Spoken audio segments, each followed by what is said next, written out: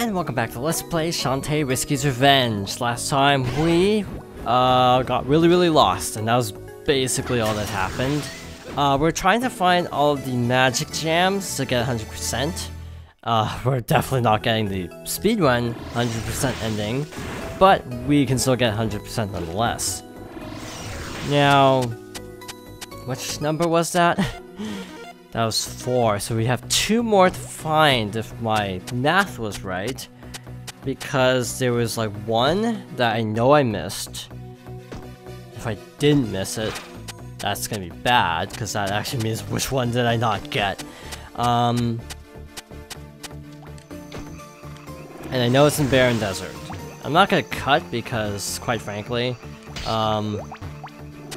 this doesn't take that long. Shouldn't take that long, at least. Let's be more specific. So, yeah, I tried looking up more on where specific ones are, and I couldn't really find out a ton, so kind of blind here. Not really blind per se, but just I have a general idea of where to go, not specific idea of where to go. The problem is, this world is okay, not problem, the opposite of a problem. The good thing about this is the world is so small. It really doesn't take very long to get around.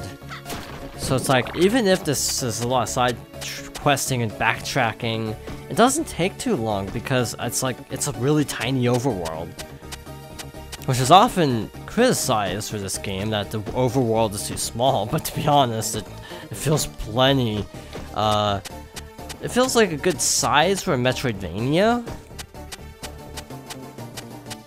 Oh shoot, I just actually realized something. I was giving it some thought about that hint I gave last episode, and depending on what game I actually picked, because there was a couple I'm bouncing around, there's actually one that I haven't actually played in a really long time, so then that hint would not actually hold up that I'd played it recently. So never mind that hint. So the problem is, now we actually have to navigate this area again, to try to get back to the warp. There's one issue I do have with this game is that warps are a little bit too spread out. Again, like in this case, having to navigate a death trap to actually even get to the warp kind of defeats the purpose of the warp, doesn't it? Like, to be honest, this is the worst screen in the game in that regard, because to be honest, like the amount of territory you have to cover to get between Squid Baron's hideout, and the warp is not that much. Here it feels like you have to go a really long distance to actually get to the warp, and it feels disproportionate. Like, maybe put the warp in between instead of look really far away. But hey, we made it. Problem, which is actually gonna be closer. That's actually a good point. I can check for one in Pumpkin Fields while we're here. What screen in Pumpkin Fields is this? Because this map is dividing it up into screens, so it's kind of hard to follow sometimes. It's like, oh, screen 3. It's like, is that going from the left or from the right? I don't know. I think I got this one. I just wanted to double check. If this was one, then we got it. Easily. Okay, that eliminates one possibility. But yeah, just checking all of the ones I don't know about, it's not gonna take very long. Another very real possibility is because I did have to replay the game. It could be that I did get it, and doesn't have muscle memory of getting it, and that's why I'm getting really confused. Basically, I got it, but it didn't register. Okay, I'm not sure how this works. It says use the pike ball? Use the pike ball to flip the platforms as you land on them. That feels like a really terrible idea, if I do say so myself. Why didn't that work? Because it says you can also use fire, but that's clearly not working. Wait, shoot, that's the wrong move. This is the... Is this the one? Huh, okay. I'm really confused by these instructions.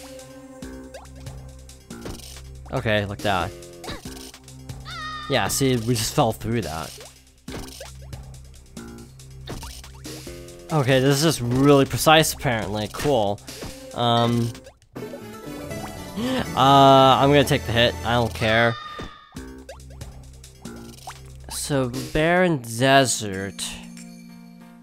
Far left of the first barren desert area, there's one last pit that can be monkey bulleted over for this item. Aha! That sounds promising. I don't remember doing that. So is it talking about this? Far left of the first area. I guess that's this, potentially? I can hold on, so there we go. Wait a minute. Is that actually what it's meaning? Because this is actually still going, so far left would imply even further down. I guess it's just, instead of going through the cave, we can actually just monkey bullet across.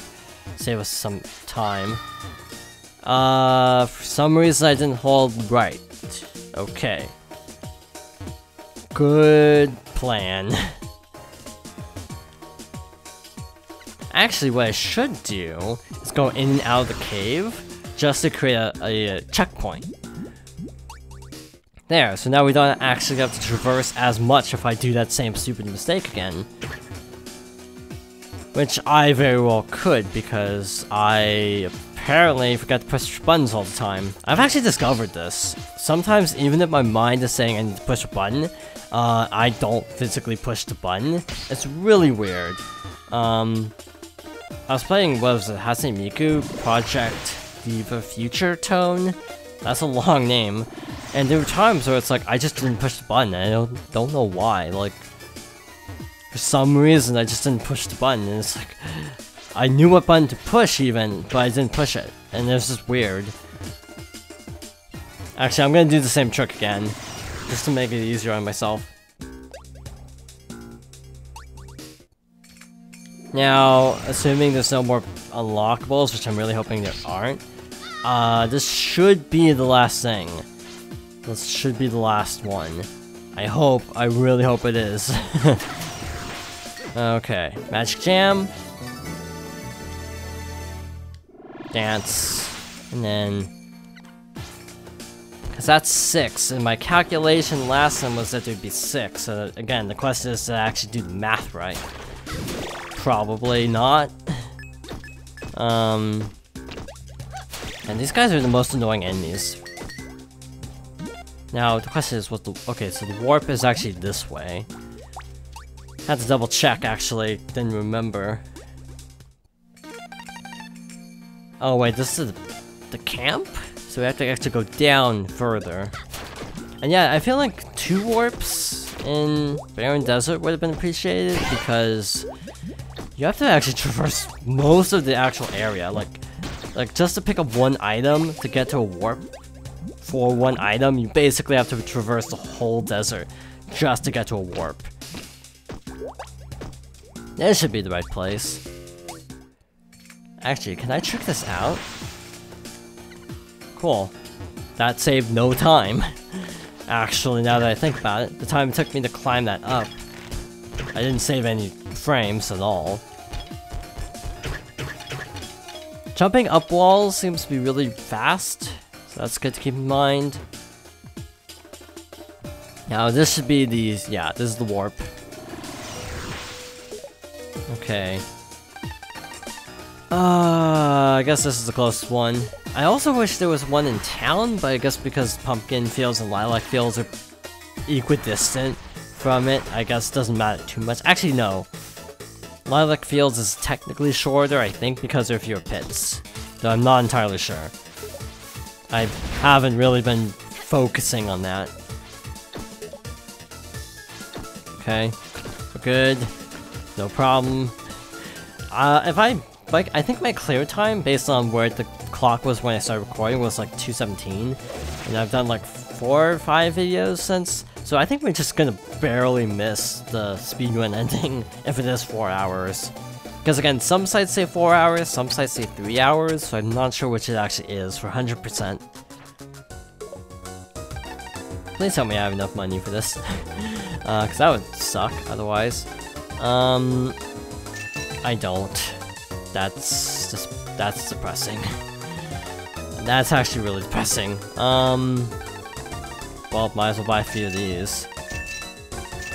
Stock up. So I need 550. I bet this is a run killer for a lot of people. Like if you just don't have enough treasure and you have to actually grind for gems. I have a feeling this is probably a run killer if you're trying to go for the speed run for the 100%. I'm actually trying to think, and I don't think any powers are required in the main game, only for side questy stuff, so that's good at least. Yeah, so I need, how much? What's that? Like 550, I think is what I said. Yeah, I wonder what the best way to get money in this game actually is. Because if I could figure it out, that would be much appreciated right about now. Drop rates from enemies seems to be very sporadic in this game. Probably the fastest place would be to just go to Squid Barrens and then see if all the treasure respawns there, so I think that's what I'm gonna do. Not cutting this because, quite frankly, if anyone else is, for whatever reason, using this as a guide for 100%, and I end up finding a really good spot for money, then might as well just leave it in. Plus, it's the real experience, air quotes. So yeah, I'm trying to actually do the math. So there are 3 main power-ups. They start out with 0 and then go up to 1, 2. Yeah, I'm not sure how the magic jam actually works. In terms of, like, actually how many are used. Because 17 is a weird number, and yet we're using them all up, so it's like, I'm not sure what combination of numbers can add up to 17. Unless one of those, like, smaller items was just worth 1 magic gem and didn't have any upgrades. That could be. That's probably it, actually. Because we're very clearly gonna max out upgrades. Please tell me money resets in these dungeons. I should have just tried getting money while I was here, actually. I didn't even think about needing more money. Okay. Now, was there a path up here that was like the drop down to the main room that gave you a lot of money? If I can't figure out how to get money consistently and I just have to bludgeon enemies, I suppose I'll just meet back at the shop next episode whenever I get enough money. Oops, did not jump far enough. Now I think in Half Genie Hero, that's something I could bring up.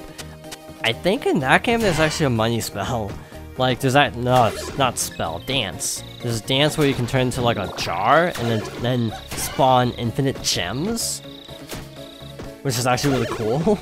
And frankly would make this whole process of grinding up gems a lot easier. Now, was there anything up here that actually gave gems? I remember there was a magic gem. Looks like that's the only thing, though. Now, all these are giving hearts. The time I don't want hearts, or don't need hearts, is the one time the game really wants to give me hearts. Okay, heart. Now, there's this room I know that has stuff. Can I chalk down? No. It's like you can see items down there, but you can't actually reach them. Can it actually can this reach them? No. Okay. Can this actually break stuff? Okay, it can.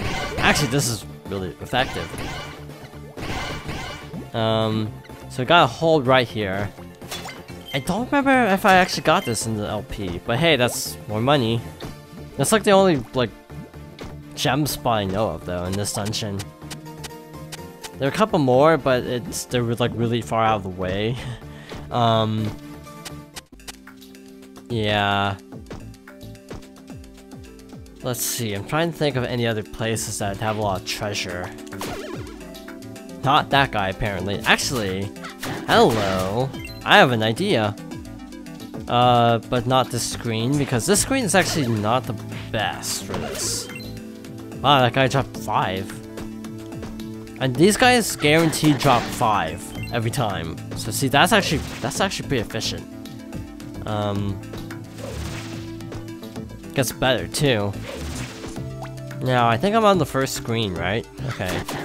So you take out that guy, just go over here, run back, and he respawns. So I think this is actually the most efficient way to get money. Even though this takes a really long time. 5 times 300, so I have to kill this guy 60 times approximately. 3 times, or 30 divided, or 300 divided by 5 would be 60, that's right. So this is just a little bit tedious. So I guess I'll just be doing this and then meet back at the shop whenever I have enough. So, quick jump cut. So off screen I did actually get all the gems I need, and thus, you actually get these last 2 items. Voila, we are done. And I forgot to turn off trophy notifications, but that's good because I actually know I got everything. So... is this a save place? Because we're ending off, pretty soon. And there's not a save point by the light. I think the hideout's to the right of here, so we actually need to go right anyway. Where is the save person? Is it down here? Nope. I think that's where Sky and Wrench usually are. This place? Yes, this is the save person. Yes, I would. So, next time I will try to figure out where this sunken cavern is. Apparently that's the name of the place. And we'll probably not beat the game next time, but the time after. So, thank you for watching. I hope you join me next time for more Shantae Risky's Revenge.